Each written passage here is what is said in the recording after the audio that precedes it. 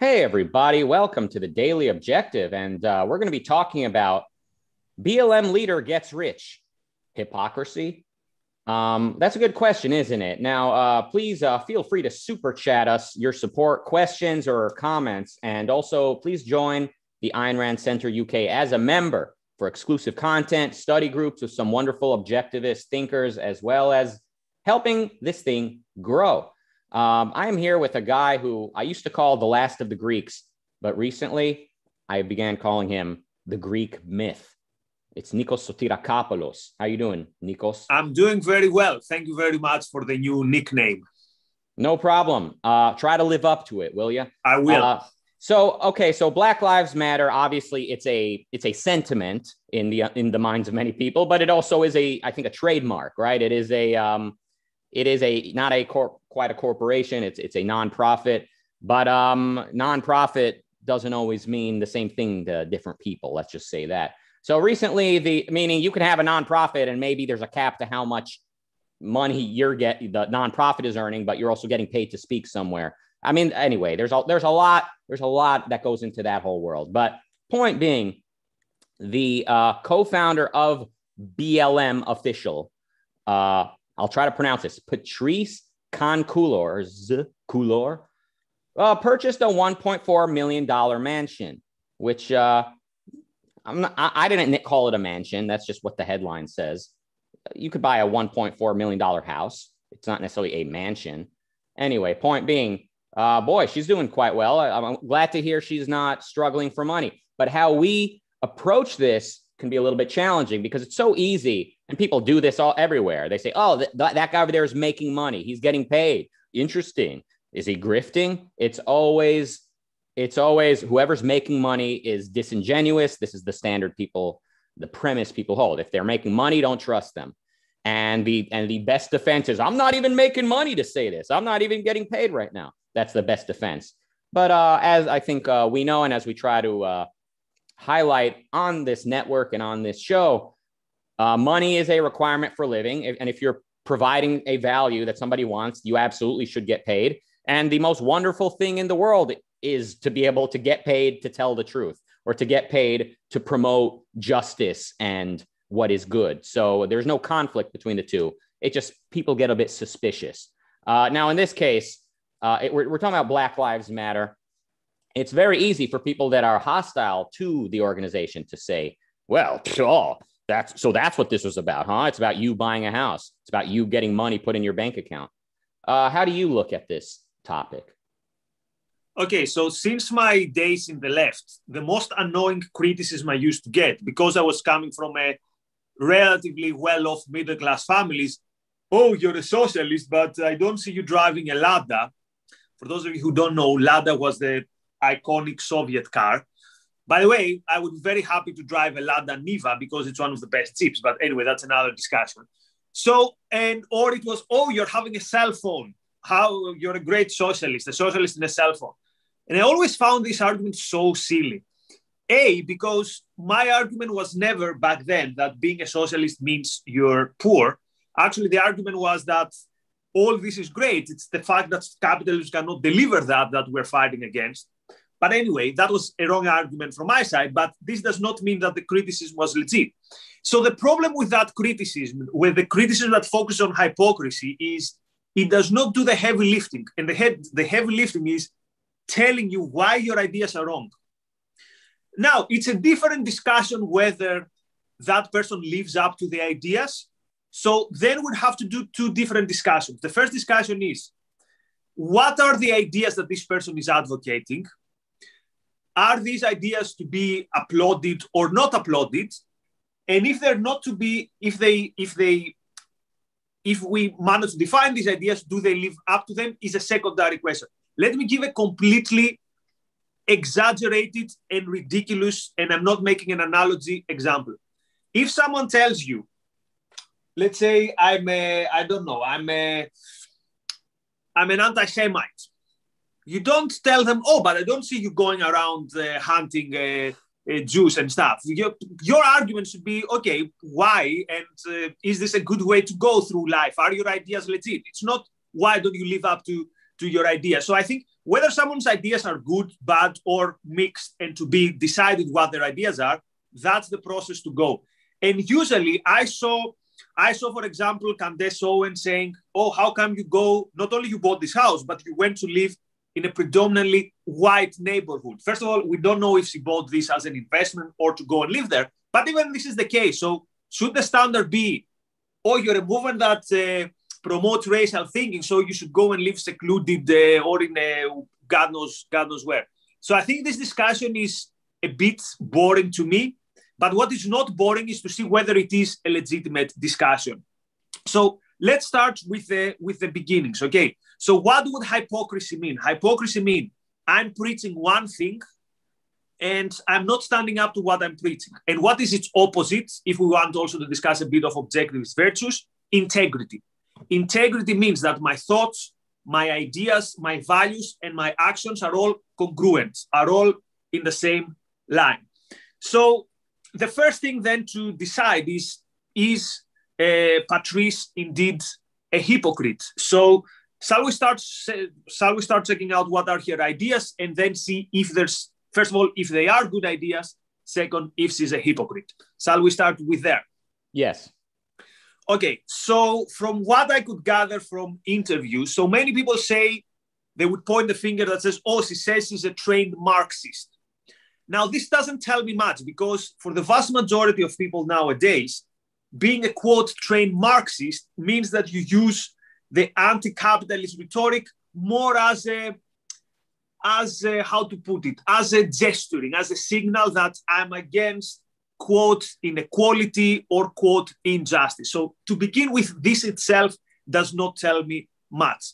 But there's more to this case. So if you go and see some of her interviews, it doesn't look like she uses her Marxism and her anti-capitalism as a soundbite.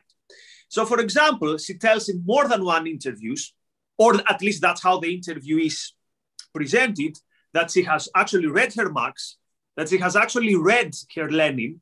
And actually, I found very interesting, she also read her Mao Zedong. And she says, reading those social philosophers, quote, provided the new understanding around what our economies could look like. I want to make a first pause here.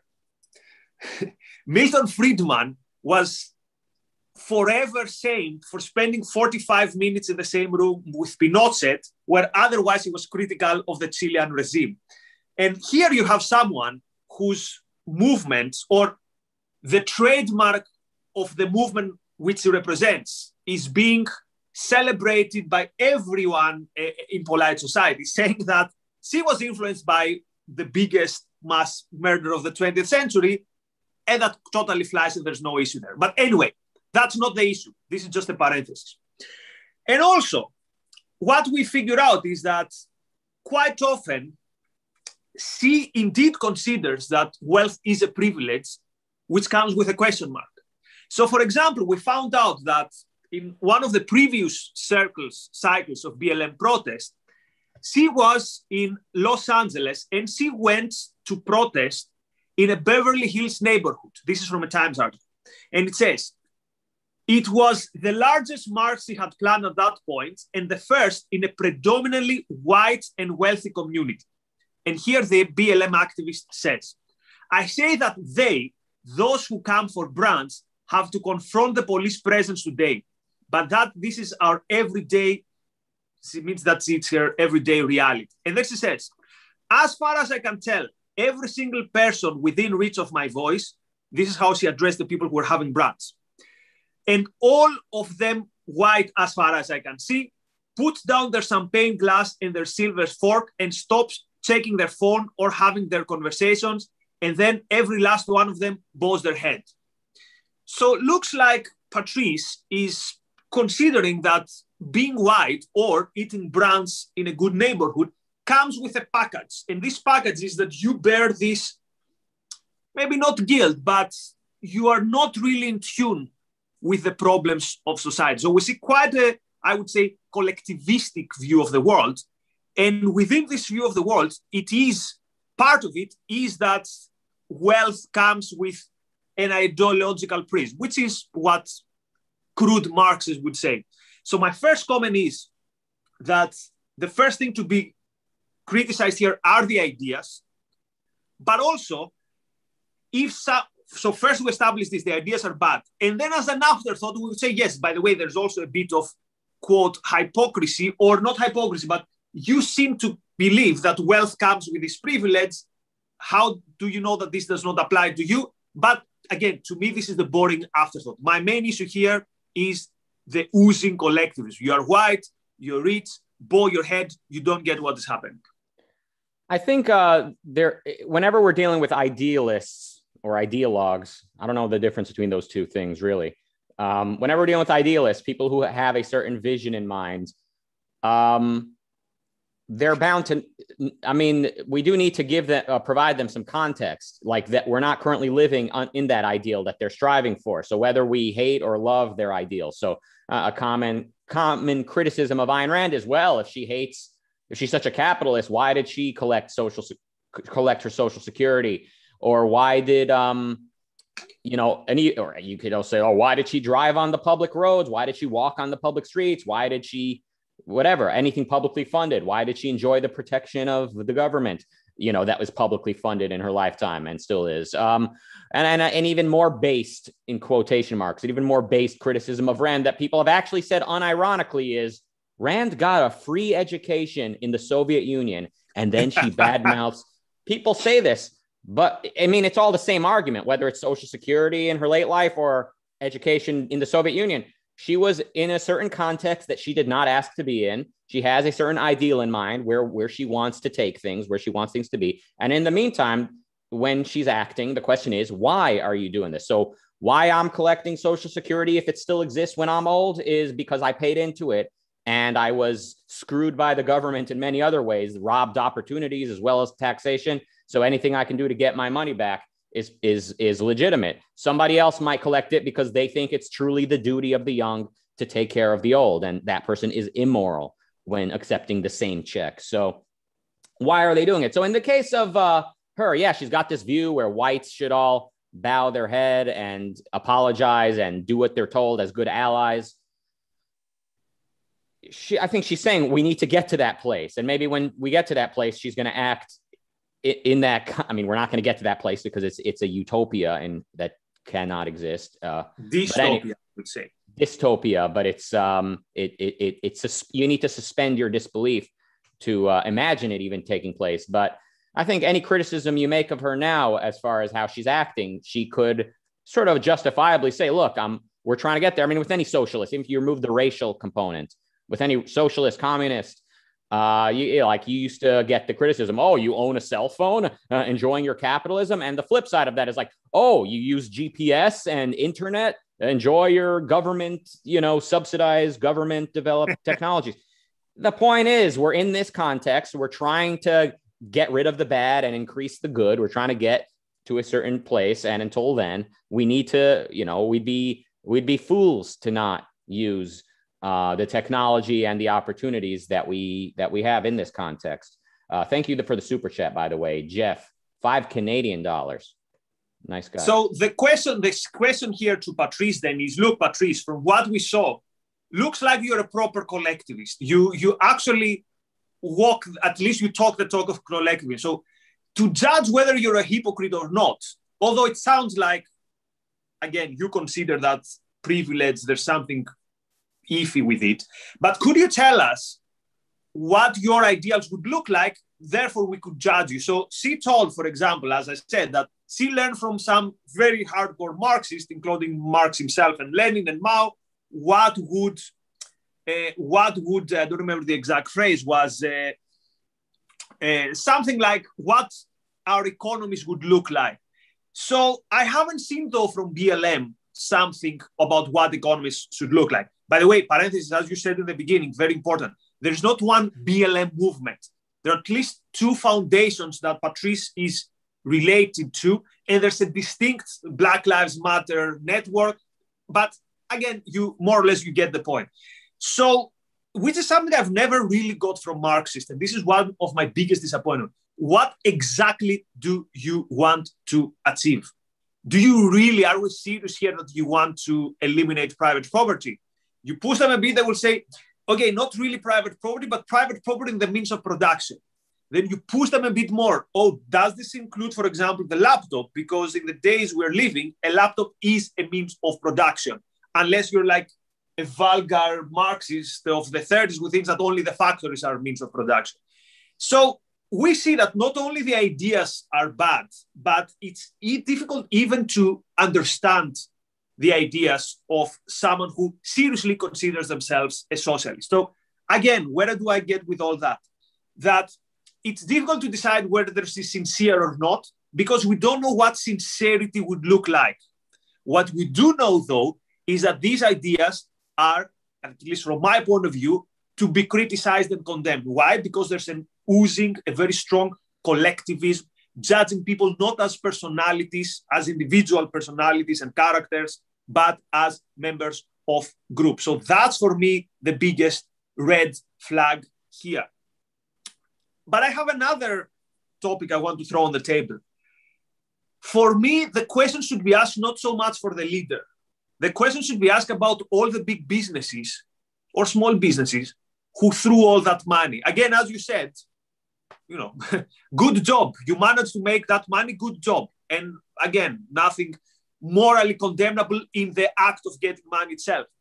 My question is, those of you who funded someone who claims that Marx and Lenin and Mao give us some good ideas. And again, maybe the Mao was something that the journalist, let's give all the benefit of the doubt. But someone who is so friendly to these ideas, you business people who gave her all that money, have you thought what you're doing? Have you thought what would it look like if these ideas that you promote, that you even tolerate, and even worse, you sanction and actively promote, what's it going to look like when they happen? Actually, recently, we got an example. The environmental cause, which is, again, a cause that everyone bows their head. Big businesses, the capitalists, everyone. Did you hear in the news that in France, recently, the other day, there was a ban on short-haul flights? So if you can reach a destination by train in less than 2.5 hours, then a flight operator is not allowed to fly there. And many flight companies are saying, but we are in deep trouble. We are struggling after 1 year of the pandemic. My answer to them is, brothers, you asked for it, as Ayn Rand would put it.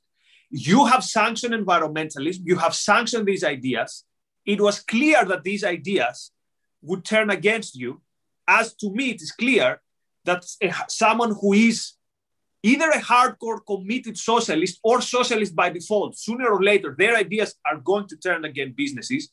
So if you support such ideas, soon you will see the results of that. So I don't criticize the activists. I mean, I do it all the time. But in this case, I want to say, those of the people who threw all that money to that network with the very questionable ideas should ask some serious questions to themselves, or whether they ask them or not, they're going to see the results soon if they haven't seen them already.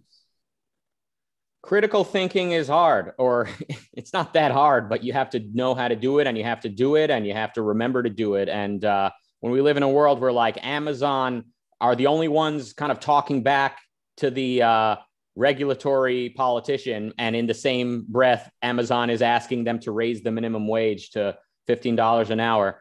It's like, you know, yeah, it's okay. We got businesses funding BLM. They're saying, yeah, as a society, we need to solve this problem. Are you saying you want the government to now carry out this ethical calling that you're describing? Because that is what we're seeing. Like, we're seeing Biden and Kamala Harris talk about that, and maybe they're already signing or passing some stuff relating to right there. The stimulus, I heard something about, like, funding businesses of color first or more or something like that. I mean, there's a real life consequence to what people believe. And when people need to be very clear. So yeah, most of the people that are funding BLM, they're not thinking that far ahead. Like, what is the world that this organization is actually pushing for? What does it look like if this principle is taken to the extreme? And businessmen, unfortunately, are often not philosophical. they're not philosophers. They need philosophy, but they often don't have it. So to them, like individualism is like nowhere on their radar. Like, or they use that language like, yeah, everyone's a person. America's a place where every person should be treated fairly, no matter their race. And BLM seems to stand for that because they're saying, stop hurting Black people. Right. And so we support that. We're for that. We're for inclusion, equity. Right. But they're not thinking critically. They're not really thinking about where their money is going. Also, thank you, Jeff, for the 10 Canadian dollars. He says, I forgot you like USDs. That's true. I do. The value you guys offer me is worth more than our dollar. Very true. I'm paying for food of the mind you produce. That's such a nice compliment. By the way, let me remind people something. We did a whole episode the week before, I think, on Black Lives Matter and what is our criticism, I mean, mine and yours, because we might not have the same criticism to the movement and its racial outlook to the world. So there are many grounds to criticize BLM. For me, the fact that the founder has bought a mansion is not very anywhere near top of my list. Also, if you want to see a more sophisticated analysis from an objectivist point of view on the argument from Hypocrisy, Ben Bayer of the Ayn Rand Institute had an article in the New Ideal, I think it was on the 20th of September or somewhere like that, where he talks about hypocrisy. And he talks about people who criticize Greta Thunberg, the iconic environmentalist, or socialists for having an iPhone, or, as you mentioned, and we did a whole episode on it, criticizing the Ayn Rand Institute for getting government the relief money. And of course, this was addressed ad nauseum, but for people who want, they can find it. We even had a daily objective episode. Maybe our production team at the end of the YouTube, when you can see suggested episodes, include the episode we did on BLM and the episode we did on Ayn Rand getting quote welfare money or whatever that accusation was. Anyway, Rucka, any parting words, or shall we move to Clubhouse? Let's jump there in 1 minute. I just want to address a comment that is not a super chat. The good student seems like a good student, but he's dead wrong in this case. He says, there is no way to make money being an anti-Semite, so it is an honest opinion now. So there's just, everything is wrong with what he said. First of all, the fact there's no way to make money from it means it's honest, as opposed to if it is lucrative, then it's suspect. I mean, just right off the bat, I think he's wrong, but more importantly, or as importantly, or importantly, he's very wrong about this, saying there's no way to make money being an anti-Semite. There is a booming. Sorry, I'm a bit confused. Can you read the comment again, the original comment? He says there's no way to make money being an anti-Semite, so it is the only honest opinion. Meaning when they say it, believe them, because they're not grifting. Oh, I see. So and that's just very wrong, first of all. I mean, there are bank accounts that are frozen and like PayPal bans people that get on their radar, but there's a very lucrative sort of industry around the freaky new right, whatever you'd call them at this point, alt-right, whatever they are. There's a lot of people that want to fund those figures, those people. So, I mean, there's a lot of people making money. And if we just sort of step away from that extremity and just look at the right in general, what it's become with this populist kind of cry against big tech censorship, this cry against, just non-Trump Republicans, just this Trumpian republicanism is a very, very, very lucrative industry right now. Like Steven Crowder, in my opinion, is trying to get banned from YouTube. I think he is actively, in my opinion, trying to get banned from YouTube in order to get even more money than he's currently making, because, getting reprimanded by big tech is the most lucrative thing if you have a mobilized audience. But I know I'm opening a can of worms. Okay, but just one thing on that. Yeah.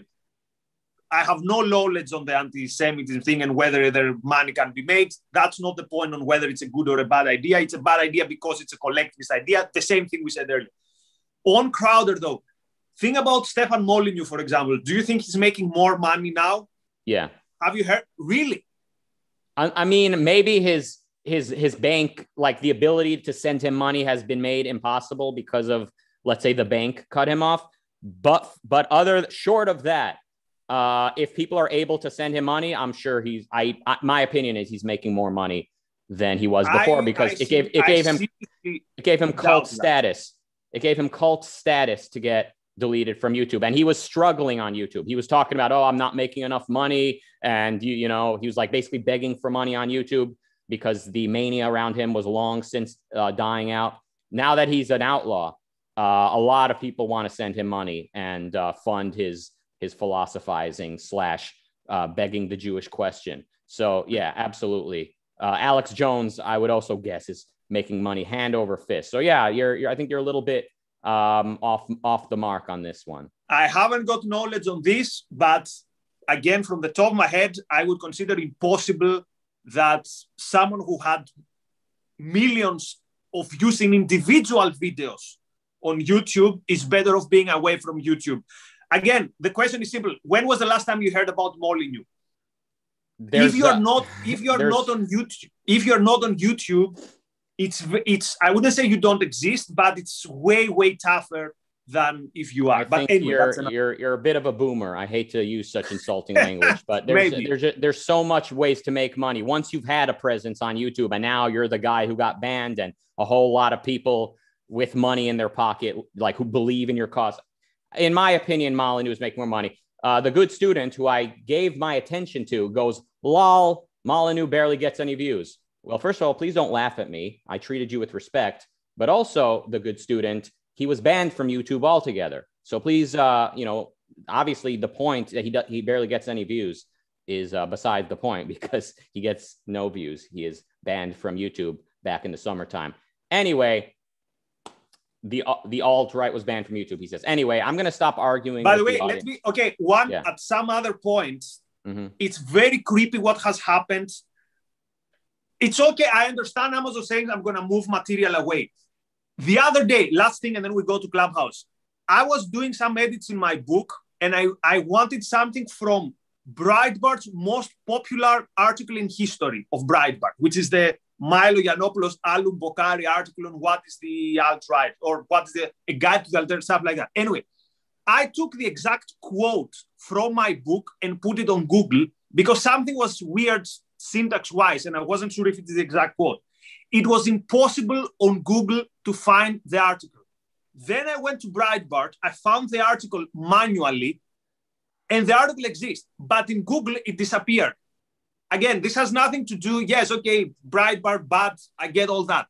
The fact that you Google one of the most read article about a political phenomenon and you cannot find it on Google, I found it really creepy. Like, what's the danger that people are going to read the Yiannopoulos article from 2015 and get excited about the alt-right, which probably doesn't even exist anymore? Okay. Anyway. Yeah, there's a lot that needs to be explored. Seamus in the chat room is saying, I agree it's possible to make more money from the Streisand effect. That's when people want to see something they're told not to photograph or not to see. I mean, Seamus, you're talking about hypotheticals. I'm talking to you about observable fact. When somebody tweets out, oh my God, my YouTube video was demonetized, it gets a bunch of retweets and people want to go over to their website. Steven Crowder is making ungodly money right now. And the day that his YouTube is completely terminated, he will be the most lucrative day of his life, in my opinion. I'm talking about facts, not just what could happen. But anyway, I mean, so John asks, aren't leftists anti-Semitic? Yes, I mean, the left largely is, but that's not like their state admission. You sort of have to kind of follow their reasoning and kind of take a closer look to see what they're up to. But whereas this fringe right that I brought up, they're basically their stated philosophy is that they see Jews the way that like BLM sees white people, like that the BLM thinks whites are orchestrating everything and oppressing them. That's how these freaks see the Jews. So no matter what a Jewish person says, he's manipulating them the way they see it. Let's jump over to Clubhouse. I know we've opened all these cans of worms, or I did. We will be there in 2 minutes, guys. Rather than immediately after we end this, Lord Emperor says we'll be there in 2 minutes. So, guys, in 2 minutes, see you on Clubhouse. We want to hear what you think. All right, guys. Thank you, Nikos. And we'll be back here for the Daily Objectives tomorrow, same time. Goodbye. Bye-bye.